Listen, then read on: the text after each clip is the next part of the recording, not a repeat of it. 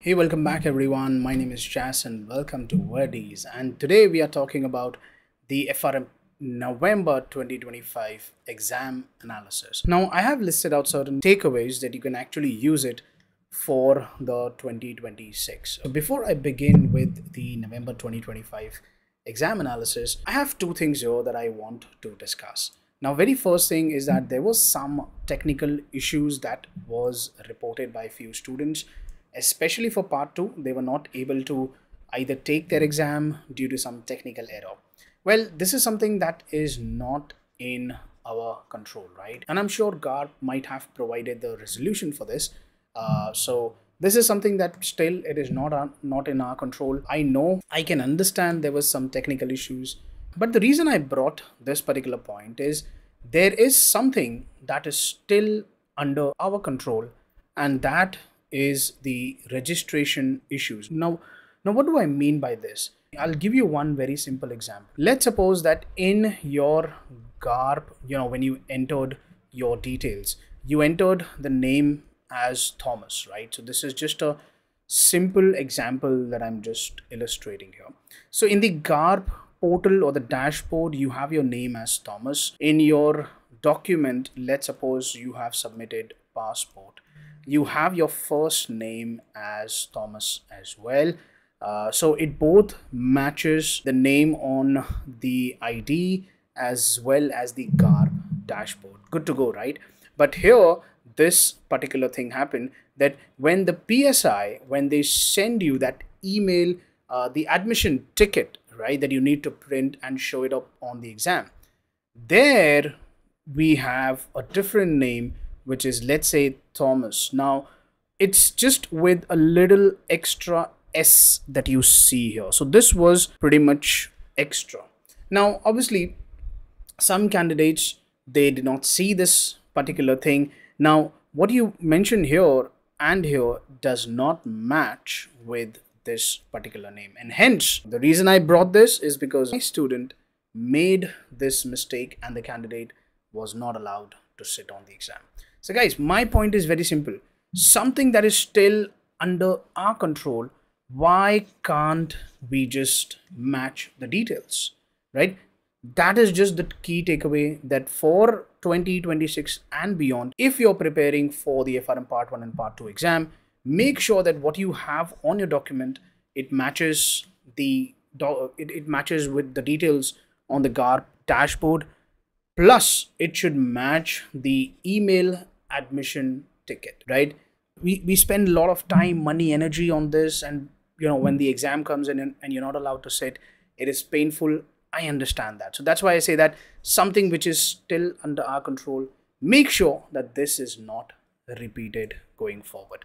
Okay, make sure that every single details, if you have your last name, it should be mentioned on everything. So double check everything what we have it here. Okay, moving on to the actual November 2025 exam analysis, and I have to admit this, lot of surprises. It was not like the May 2025 or the August 2025. There was a lot of surprises.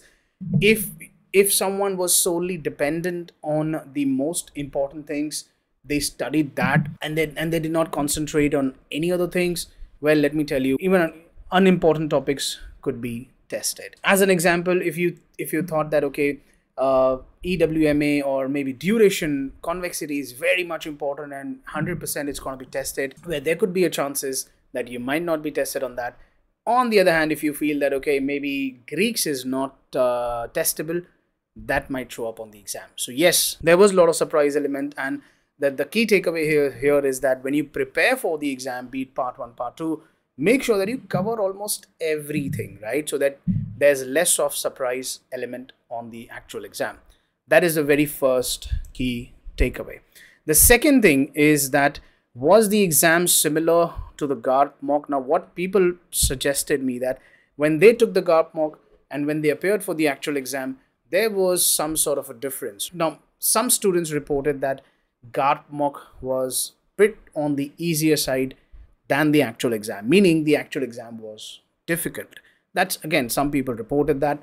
However, many students said that it was similar lines of the GARP mock. So if you did well in the GARP mock, you had a better chance of passing the exam. That's just one key takeaway that we have it here. Okay, moving on to the theoreticals versus the numericals. Well, let me tell you, overall, I've had few candidates who reported 90% theory, right? They almost barely had any questions that required the use of a calculator or maybe calculations as such, and 10% numerical. But then also we had candidates who had like 65 or 60% on more of a conceptual side, wherein interpretation, use of mental, it was kind of like a challenging in that situation. And there was some calculative questions as well, which was heavily, it required a lot of time,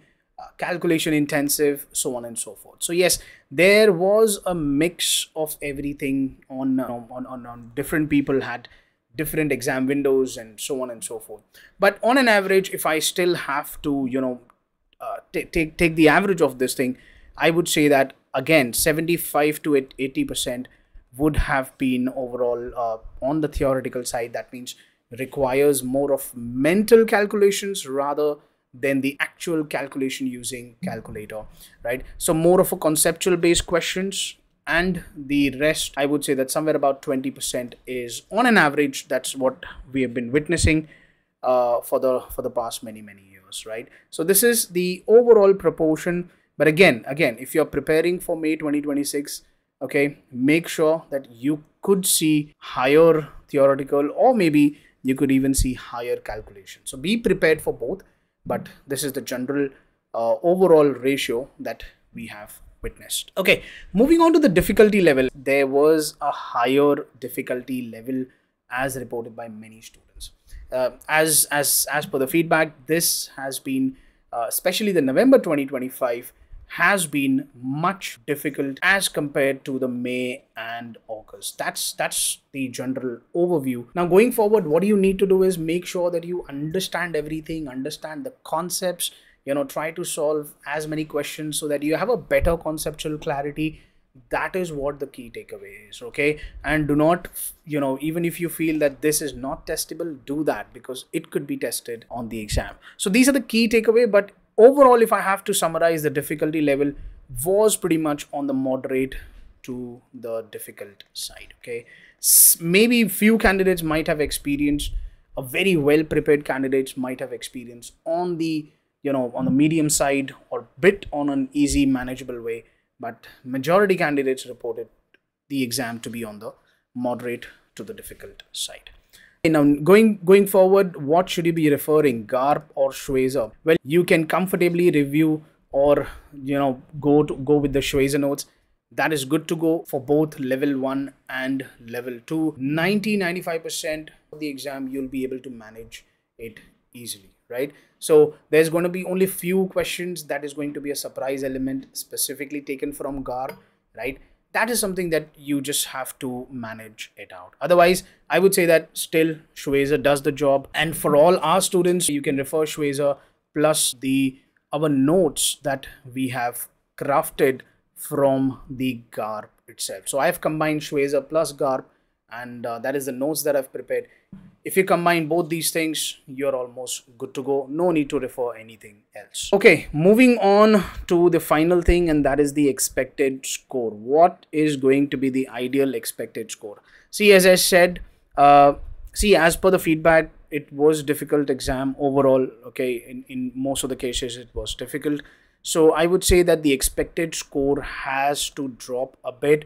So if I have to give you a range, I would say that maybe 60, 65 on the higher side you have, that is going to be a good passing percentage. And if I have to say for part 2, anyone who's getting 50 and above, that is a safe benchmark for the part 2 exam. Again, we don't know this particular thing, but this is just a judgment that ideally 65-70% is a decent benchmark.